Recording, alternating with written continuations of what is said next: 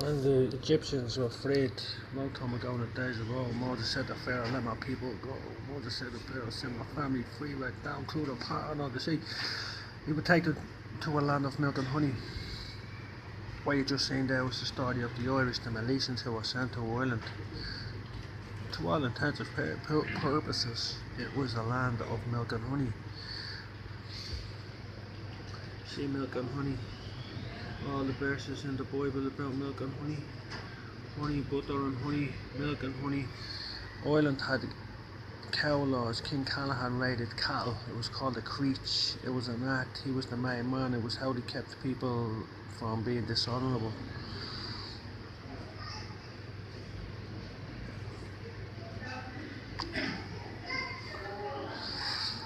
Honey kills bacteria. Bacteria is death. A lot of it there is multiplying. They have taken many forms. The whole world is chasing after them. The wages of sin is death. And there we have sea milk and honey answers. For the Lord said to Moses unto say unto the children of Israel, ye are a stiff-necked people that will come into the midst of thee in a moment and consume thee. Therefore now put the ornaments on. And he brought thee into his place, and that he giveth the land, a land flowing with milk and honey. There's a bulldog ant. Consider, Jesus says, consider the ant. There's an ant that makes honey. The bulldog ant has the most strongest bacteria, most strongest antibiotic in the world. 10 times stronger than any antibiotic that the pharmaceuticals had 10 years ago. I don't know about now, I haven't looked at them in a while. But the bulldog ant sprays antibiotics and it kills flesh-eating bacteria.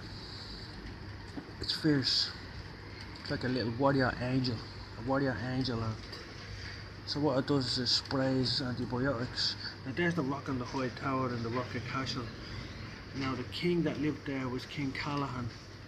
He won that all the Vikings. There's the rock, there's the High Tower, but they built all this in the background. But basically in Callahan's time you would have seen that High Tower, the rock. You wouldn't have seen any of these graves, and you would have seen whatever habitat, whatever, probably a roundhouse or something like that. Maybe not, maybe something more sophisticated, but you would have seen loads of bees and loads of cows and loads of milk and honey. You would have seen the friendly bacteria from the yogurts. Now, when they make the King's Mead, in the Song of Songs they used, which is the song of, it's in a book, it's a beautiful poem about the moral woman, supposedly written by the Queen of Sheba, but I don't know. And it's about herbs, and it's about the herb garden. His cheeks are like a garden of spices, given off fragrance. His cheeks are like a bed of balsam, banks too sweet scented herbs. His lips drip with myrrh. This is all the song. These are all the things which are in the Bible which you need. So there was 324 books in the Council of Nicaea, and he left Matthew, Mark, Luke and John. Now God only knows what them books were about, because the Roman Emperor at the time, Constantine, and successive Roman emperors after that burned all the books. Patrick burned 180 books in Ireland, Hebrew books. Now there's mead. You need to make mead with loads of honey and loads of herbs. My ancestor was the king of mead. Well, loads of my ancestors were kings. The oldest line of kings in Europe. So, and the ancient Breton law on the bees stated that a bumblebee, there you go, there's loads of laws on bees. So it stands to reason that if you have a land of milk and honey and a rock and a high tower, then you're going to need bee laws. You're going to need honey.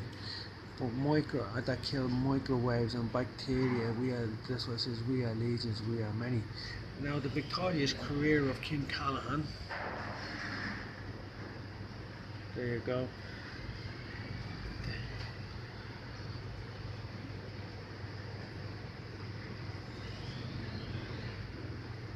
He perfected the art of the creech, which was stealing the cattle, but they'd call it the art of the creech, but it's the honour price.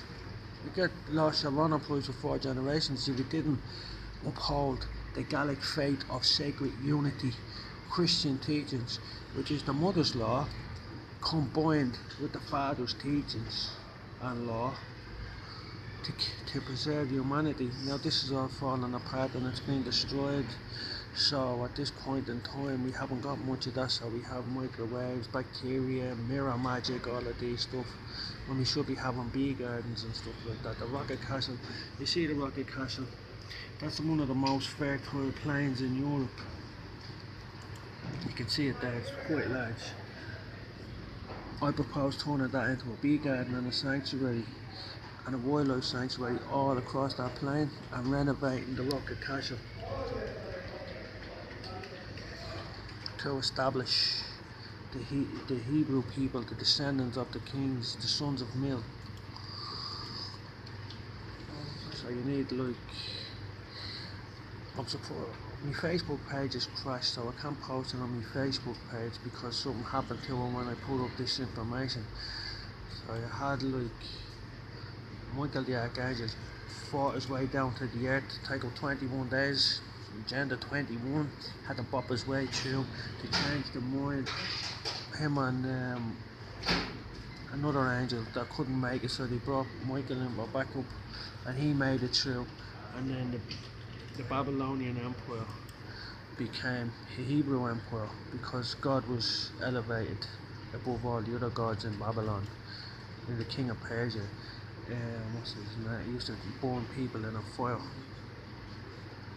in a furnace, and an angel went in and took four Hebrews out of the furnace in front of the king. So Bible verses. There's 26 Bible verses there. Look, Bible verses about honey.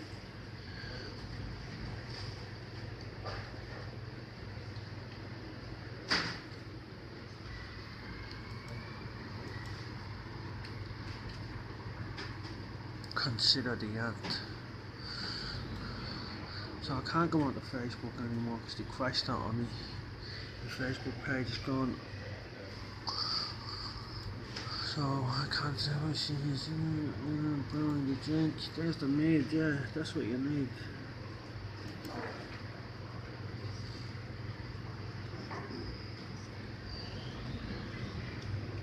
No one has any excuse to say they didn't know, or they weren't aware, or they weren't warned. I'll show you. I warned you.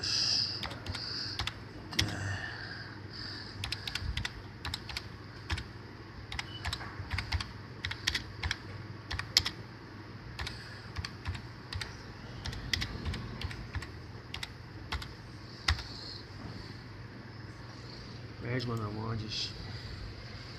I warned you in 2008.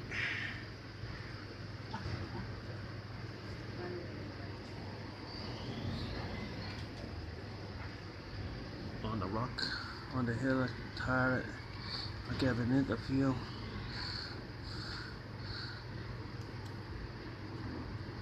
That's all there is to it.